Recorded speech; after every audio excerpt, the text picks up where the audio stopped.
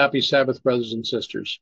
As we return to this portion of the study in Ezekiel 33, shall we thank our Heavenly Father for his guidance in bringing us through another week and bringing us into the Sabbath hours where we may study, learn together, and address the items that we need to understand for this time in our history. Shall we now ask for his blessing and his guidance as we open his word today? Loving Father in heaven, we thank you for all of the things that you have done for us, all of the guidance, all of the direction, even the difficult directions that you have given. We ask now, Father, as we open your word, for your blessing, show us that we need to understand. There are many things that we are all confronted with at this time. All are needing your guidance and your direction. May your will be done so that we may be able to endure the fire of affliction and to come out on the other side purified. May your Spirit attend us and enlighten our minds.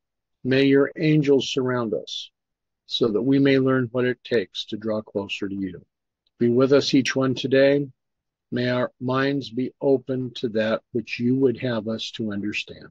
For this, Father, we thank you and we praise you. In Jesus' name, amen. Okay, as we've come to this verse, Ezekiel 33:33, we are coming to the last verse in this book. And when this shall come to pass, lo, it will come. Then shall they know that a prophet hath been among them. Now, as Sister Dwight writes in manuscript 28 of 1905, there are those who, notwithstanding all the gracious invitations of Christ, continue to reveal ungodliness in their lives. God addresses all such in the words, how long, you simple ones, will you love simplicity? And the scorners delight in scorning, and fools hate knowledge. Turn ye at my reproof, and I will pour out my spirit unto you. I will make known my words unto you. Now, isn't it interesting that this is something written by Solomon? So how long is this going to have to go on? Now, she coupled that with the following. Again, the word of the Lord came unto me, saying, Son of man, speak unto the children of thy people, and say unto them, when I bring the sword upon a land, if the people of the land take a man of their coasts, and set him for their watchman, if when he seeth the sword come upon the land, he blow the trumpet, and warn the people, then whosoever heareth the sound of the trumpet, and taketh not warning, if the sword come and take him away, his blood shall be upon his own head. He heard the sound of the trumpet, and he took not the warning. His blood shall be upon him. But he that taketh warning shall deliver his soul. If the watchman see the sword come, and blow not the trumpet, and the people be not warned, if the sword come and take any person from among them, he is taken away in his iniquity, but his blood will I require at the watchman's hands. Do we want this blood required of us? Do we want to be one that does not give the warning? So thou, O son of man, I have set thee a watchman unto the house of Israel. Therefore thou shalt hear the word of my mouth, and warn them from me. When I say unto the wicked, O wicked man, thou shalt surely die, if thou dost not speak to warn the wicked from his way, that wicked man shall die in his iniquity, but his blood will I require at thine hand. Nevertheless, if thou warn the wicked of his way to turn from it, if he do not turn from his way, he shall die in his iniquity, but thou hast delivered thy soul. Therefore, O son of man, speak unto the house of Israel, thus shall ye speak, saying, if our transgressions and our sins be upon us, and we pine away in them, how should we then live? Say unto them, as I live, saith the Lord God, I have no pleasure in the death of the wicked, but that the wicked turn from his way and live. Turn ye from your evil ways. For why will you die, O house of Israel? Therefore, thou son of man, say unto the children of thy people, the righteousness of the righteous shall not deliver him in the day of his transgression. As for the wickedness of the wicked, he shall not fall thereby in the day that he turneth from his wickedness. Neither shall the righteous be able to live for his righteousness in the day that he sinneth. When I say unto the righteous that he shall surely live, if he trust to his own righteousness and commit iniquity, all his righteousnesses shall not be remembered. But for his iniquity that he has committed, he shall die for it. Again, when I say unto the wicked, thou shalt surely die, if he turn from his sin, and do that which is lawful and right, if the wicked restore the pledge, and give again that he hath robbed, walk in the statutes of life without committing iniquity, he shall surely live, he shall not die. None of his sins that he hath committed shall be mentioned unto him. He hath done that which is lawful and right, he shall surely live. Now, as this was written in 1905, and the comment that was from the chat, Sister White received the Nashville Fireball vision in 1905. If I recall correctly, we are to warn sinners whether or not the outcome occurs as we suppose.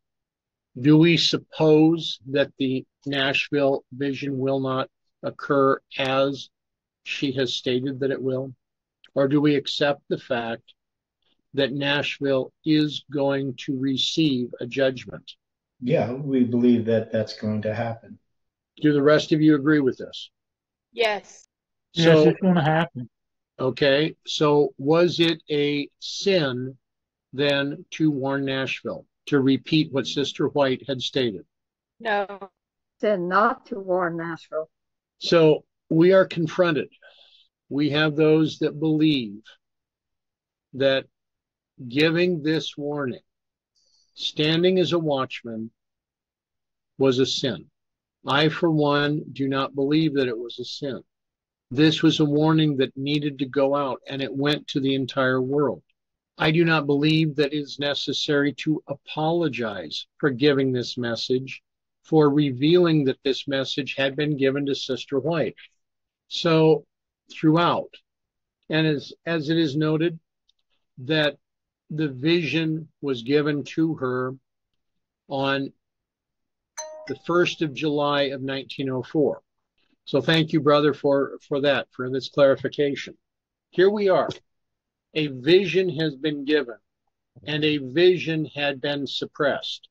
A watchman cannot withhold the vision and still be a watchman. I just want to say this is a really good question. Thank you for that, because it's a question I'm going to ask my two friends who are saying that it was demonic and embarrassing for the church and so on, and that we need to confess and repent from it. And these are not people from the movement. I've had people that are members of the church that have made the same comment to me, that this was an embarrassment to the church to have this revealed, and that this should be repented upon.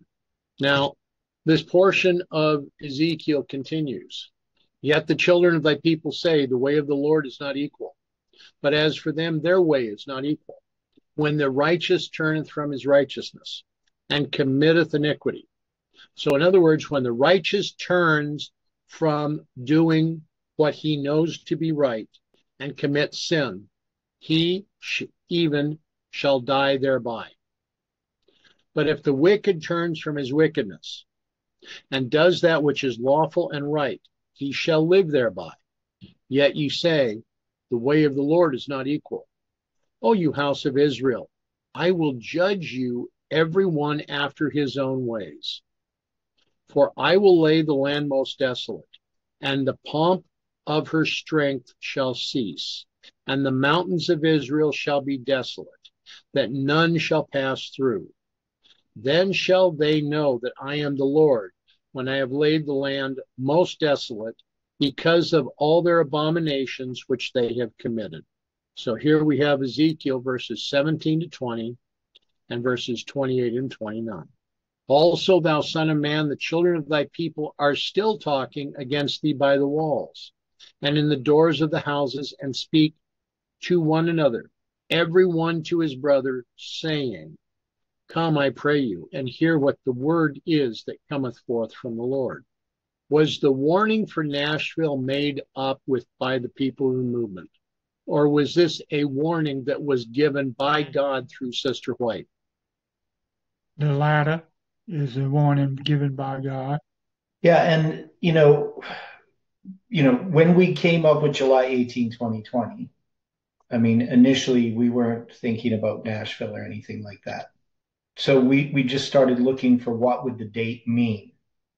And it ended up being tied to Nashville and to a nuclear attack and so forth in ways that really seem unmistakable. But the warning to Nashville in some ways is somewhat separate, right? It's not like if it's a nuclear attack, which we first determined that it must be, then the question was, well, where do we have a nuclear attack in the spirit of prophecy? Where would it occur? And so in my thinking, and I guess Odilio's as well, was Ellen White's Nashville vision, dealing with the fireball on Nashville. But even when I knew that it was possible that we could fail in our prediction, even if I thought that it wasn't going to happen, I would still think it would be important to warn them, even if you have the slightest bit of doubt. Okay. It would have not been very Christian to not warn them. Especially if we have confidence in the spirit of prophecy. What does it say to us when others are telling us that we need to apologize for the words of the spirit of prophecy? That they will deny it when under pressure. Now, consider this next sentence in the current as well as the prior past manner. This scripture represented the spiritual condition of many in Battle Creek. Does this scripture represent the spiritual condition of many within leadership of the church and within many of us in the movement today? Sorry, which statement? I'm asking the question. Since this statement that Mrs. White has made says that this scripture, 33:30 of Ezekiel, represented the spiritual condition of many within Battle Creek. Is this representing us today? Are we choosing to accept the words of the spirit of prophecy as the words of the Lord and giving a warning message to the world? Or should we apologize for these warnings? How do you see it? Apologize for not warning them sooner and teaching them, reaching out, giving them, holding evangelistic series there, etc. Now, Mrs. White's next... Brother Dwight, Yes. I think people who tell other people that they need to apologize for it and have apologized should repent and ask God to forgive them. Yes. Because to me it's like you denying Christ when you do something like that in the way he moves us. I think that your statement goes right in line with a statement that's in the chat right now. Regretting the references to the spirit of prophecy's warnings is behaving like Satan through Peter, contradicting Christ when he described what he was to suffer and how he would die. If we set aside the spirit of prophecy, are we not setting aside the very words of God? Yeah. Now, Mrs. White makes the following statement about this, where she stated that this scripture represented the spiritual condition of many in Battle Creek. They burlesque the messages in mercy sent them by the Lord to save the erring from their errors. Now, I found that statement, that the use of that word, intriguing. Now, if I'm understanding it correctly, to burlesque a message would be to treat it as if it was absurd or comically exaggerated. Yeah, it's kind of like mockery. They're mocking. Now, as we have been studying through the weeks, we have looked at how so many, beginning with Uriah Smith, have mocked the warnings of Leviticus 26. They want to say, well, this is not a prophecy. This is not this. This is not that. But are they not indeed warnings? Are the warnings of Leviticus 26 not there to say, if you do not follow my commands and my statutes, these will be the things that will happen to you? And are we not, as watchmen, supposed to give the warning message when it is provided from on high? We cannot afford to make this and turn this into something comical. We cannot afford to mock the warnings that God has given. Because if we do, are we not very much like those that stood before Noah before the flood? Amen. And they come to thee as the people cometh, and they sit before thee as my people, and they hear thy words, but they will not do them. For with their mouth they show much love, but their heart goeth after their covetousness.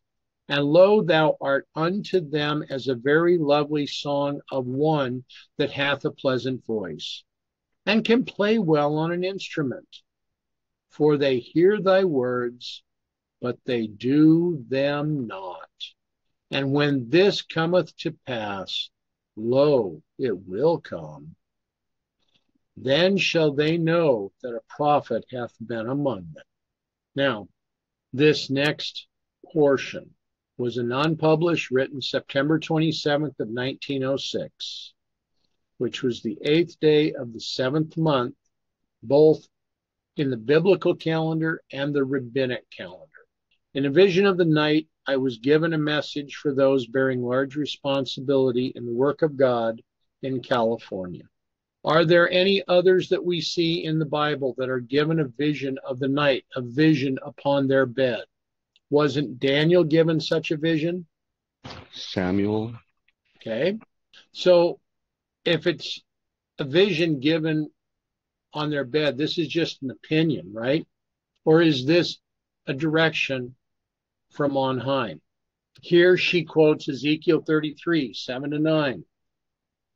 So thou, O son of man, I have set thee a watchman unto the house of Israel. Therefore thou shalt hear the words at my mouth, and shall warn them from me.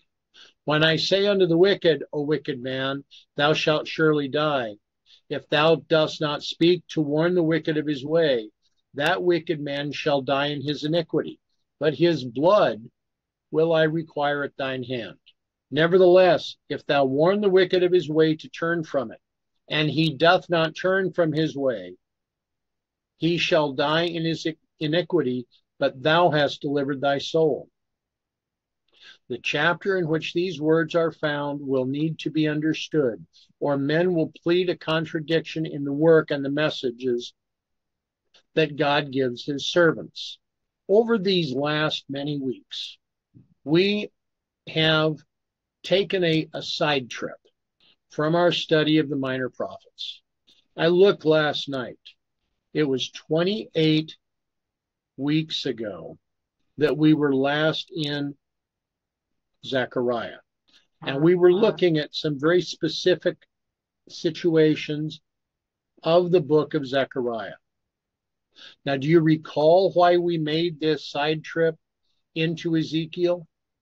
Do you recall what Mrs. White had stated was important for us to understand? I do not. When we were looking and studying through the book of Zechariah, we came to a point where Mrs. White stated very directly that we needed to understand the work that God approves and the work that God does not approve. We looked at Ezekiel 8, and we looked at Ezekiel 9. This is a representation of the work that God does not approve. But Ezekiel 33, she states, is an example of the work that God does approve.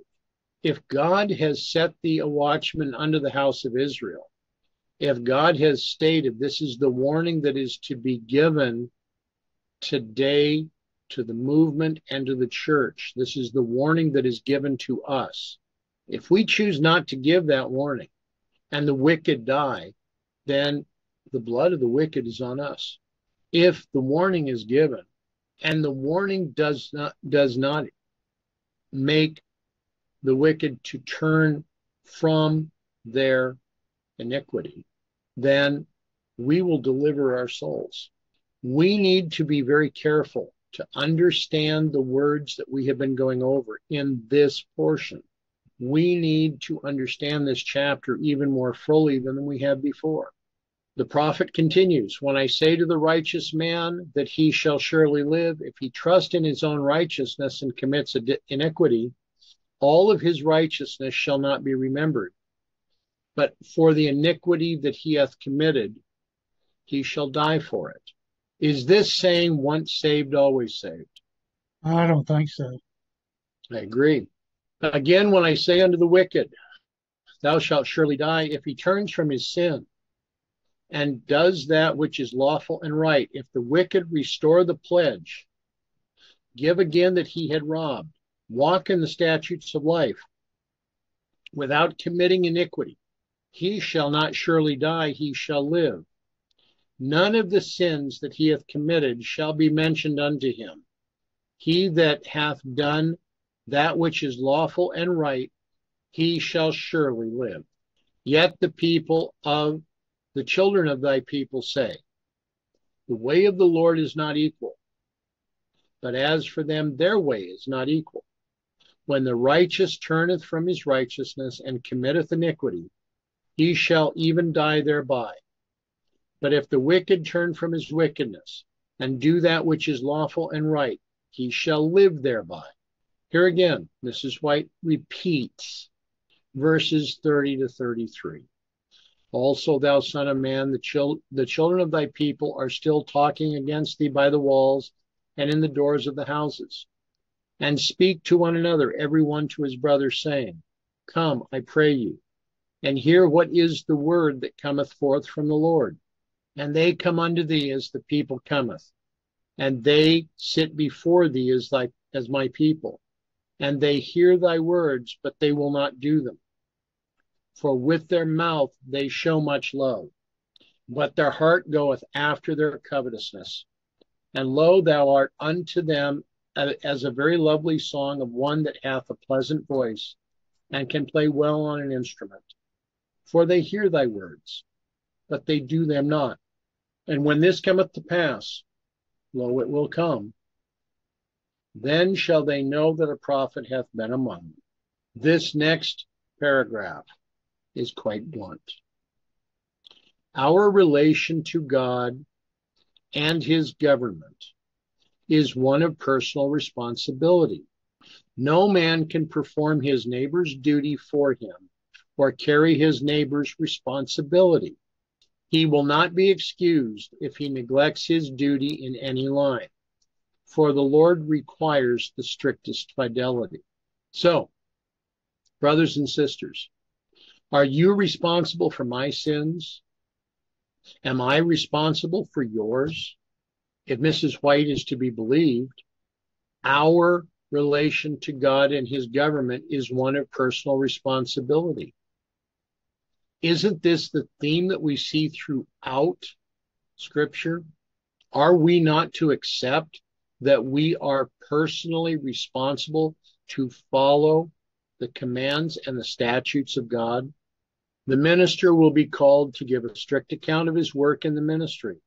If, though understanding what the will of the Lord is, he weaves his own ideas into the work and carries out his own purposes in the giving of the message, if instead of giving to the people a thus saith the Lord, he gives a thus saith man, God will bring his work to naught. He will not suffer his case to be misrepresented, his faithful workman to be distressed by the course of those who seek to carry out their own ideas and plans rather than the plans of God. God looks to every worker for a faithful presentation of the message entrusted to him, but no man is to take upon himself responsibilities and burdens that the Lord has not laid upon him. No messenger, however responsible his position, is to seek to dominate the consciousnesses of others. What does that mean to you? How do you read this? Well, I mean, it's pretty clear that our work in ministering to others is not controlling their conscience, not controlling them. Okay. And so we need to be faithful in the things that we are doing. We need to lift people higher by our example and by our words, but we can't control the work. And often what people are doing, really, the reason why they're doing that, if we were doing God's work, we could entrust the results to God. But often the reason why people want to control others is because it's their work, their ways, their ideas that are being put forward. Does that make sense? Okay.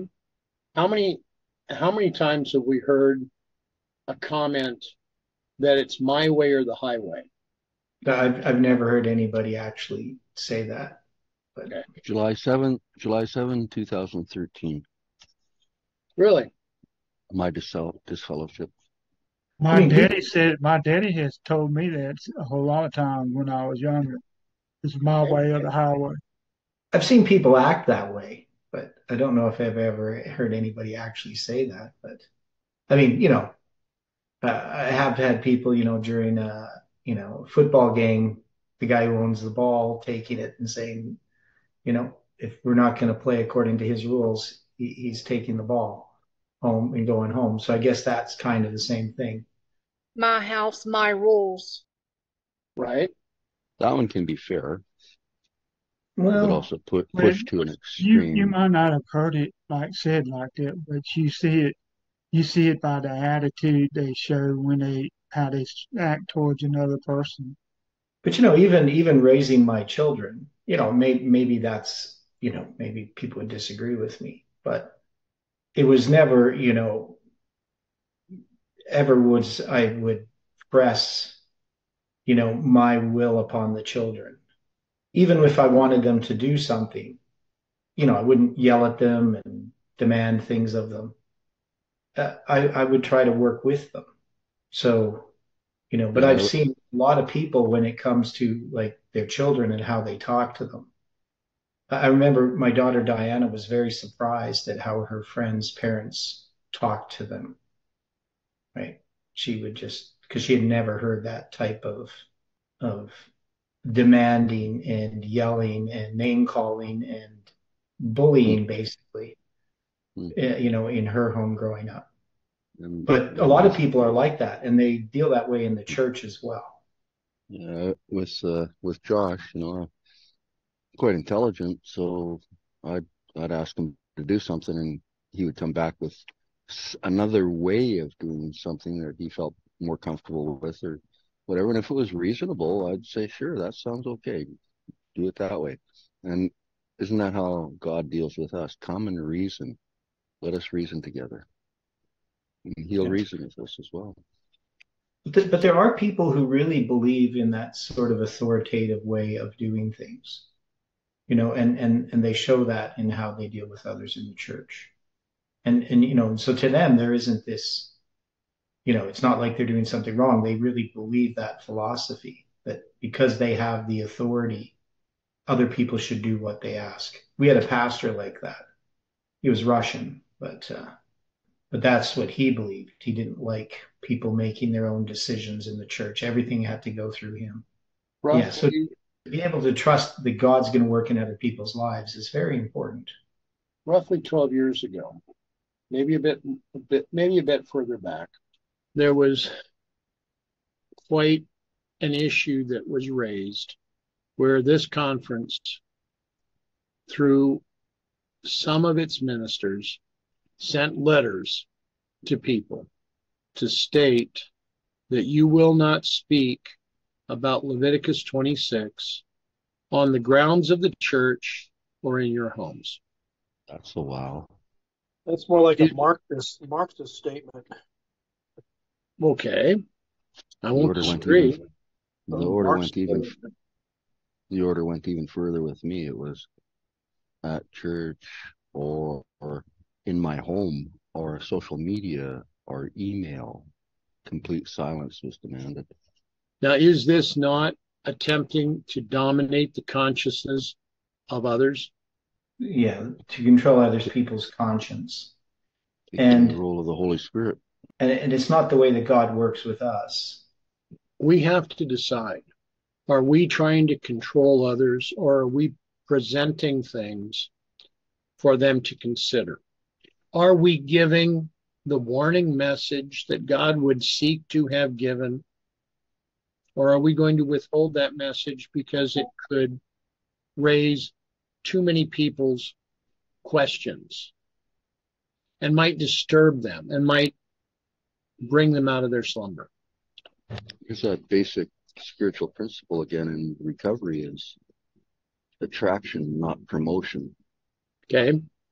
It's basically live it, and if people like it, they'll be attracted to it. But if you're pushing it, people push back. They tend to resist. So there's a balance in it. This is why it is clear that we are not to take upon ourselves responsibilities and burdens that the Lord has not laid upon us. Are we to be watchmen? Are we to stand to give a message? For are we not to all of us, not just pastors, not just conference employees, are we not to represent Christ to the world? Is this not what we are told? Again and again, the case of the Southern California Conference has been presented to me. In this conference, some who have been long in the message have warped the work and greatly hindered its progress. At one of the camp meetings in Los Angeles, it was proposed that all the members of the conference should be delegates. I've had to meet this proposition and say that it ought not to be adopted. In various conferences, this plan has worked confusion, and light was given me that we should not follow a plan that would so open so wide a door for perplexity and for confusion. Now, throughout this manuscript, throughout these warnings that Mrs. White expanded upon from the book of Ezekiel, we have been shown that the warning is to go out. The warning is not to be hindered. The warning is not to be swept under the rug. It is not to be treated as if it is just of man, and it's not to be treated as something for which we should be embarrassed. Those that would seek to apologize for giving of this message are not watchmen. And while that's a hard thing to hear, it's also a hard thing to have to say. We do not know the hearts of others. It's not our job to know the hearts of others. It is our job to stand as a watchman upon the wall. Now, do you have any other comments or thoughts about what we've been addressing here today? I've got a question. Go ahead. What if, like, for example, a relative of yours whom you're staying with, they like taking things which do not belong to them. Then whenever like you tell them in a soft way, they repeat the same thing. You give them warnings, but it's like they don't want. They like doing that. From warning, they go do the same thing. Right. Yeah, in that case, how can you treat that situation? I ask myself 3 questions. Is it illegal, immoral, or life-threatening? If not, then they're free to make that decision. illegal? It's like threatening, because maybe Okay, they can well, take something from somewhere, then something bad can happen. sounds illegal and immoral and possibly life-threatening, all three, really. If they could put themselves in danger. So what do you think? What are you doing? What are you trying to do? Other than just speak, is there a consequence that you say if they continue? A progressive consequence, perhaps? Tell us more about it. I tell you more about it. Yeah, because there's the part where Theodore came in and he was explaining how like his daughter, like when she visits the friends, how the parents like used to react towards their kids, and she was more like surprised with the treatment which was coming from there. It's more like you keeping someone, then that person staying under your roof. They don't want to go to church, but they are going to school. They don't want to go to church. Whenever you tell them to do this, they do the opposite. If no one is home, they'll take anything from the house. When you confront them, tell them the truth. They look like innocent, as if they've heard, but they'll repeat the same thing the next day. That's why I'm asking, like I was asking. So in that situation, how do you treat a situation like that? So it's a family member, your daughter, Yeah, my son. your son? Yes. And how old? 17. Almost an adult in this country. Yes. It's just that here it's totally different with that side, because that side, when a person reaches 18, they are free to be staying on their own, right? Mm-hmm. Yeah, but here it's a different scenario. It's a different story. Oh, is it younger? This is what country? It's in Africa. In Africa. Yeah. Well, it's pretty tough to turn someone out of the home, I imagine, in Africa. But you could really raise the risk for them. Yeah, because you care for them. You don't want anything bad to happen to them. But whenever you talk to them, they do the opposite. Whenever you warn them about what they're doing, that it's not right, we'll do the opposite. Well, there's sit down with them. Yeah, sit down with them, have Bible studies. In doing that, yeah. There's measured consequences that increase as well. I mean, you could begin with any privileges that they have that you have control over. You could restrict them in those areas, show them that, it's going to hurt them if they continue. Sometimes that wakes a person up or it makes them rebel more, but really, I don't know, to sit down with them, reason with them, ask them why are they doing it? What are they thinking? What are they feeling? Are they angry? Are they sad? Children. Well, I mean, it's pretty difficult to give advice on a situation like this, because there are just so many things we don't know. But God can give you wisdom to deal with the situation, but it may not turn out the way you want. That's just the reality. The one thing I've found is that no matter what I say to someone, people pretty much do what they want to do, no matter what I say. So yeah, that's where, thank you for that, Theodore. That's where we leave it in God's hands. Yeah, and the thing is, there's so much that's not in our control, and one is other people's behavior, but there are things that are within our control. Obviously, we have certain sort of, like we own our own house and things like that. I mean, there are things that we can do, but how that's going to affect, if we think that we're going to change the other person by our actions, or by, if we're trying to change the other person, that's, that's not something in our control. Amen.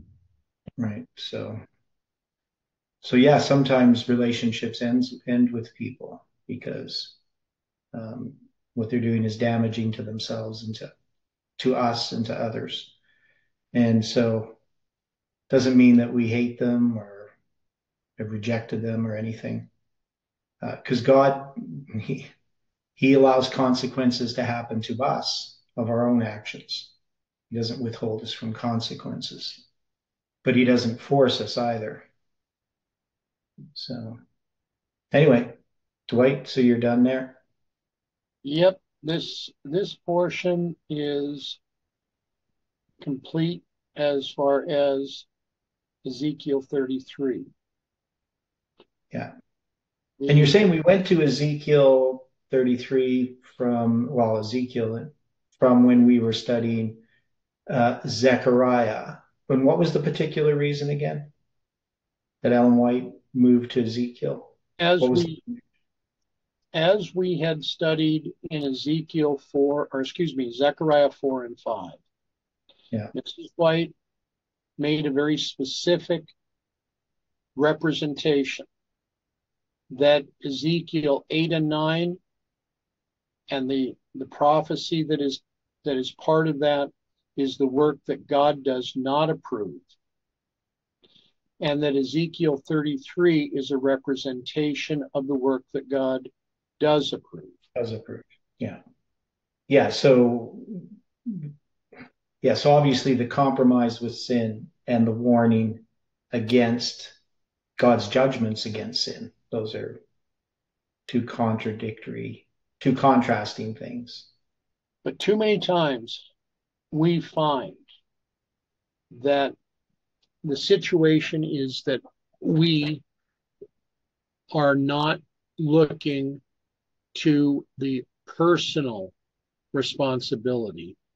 We are trying to go along with the groupthink mentality that as long as the group has approved what's going on, then we're doing the right thing rather than doing it because we have accepted our responsibility and the fact that we have sinned and fall short of the glory of God.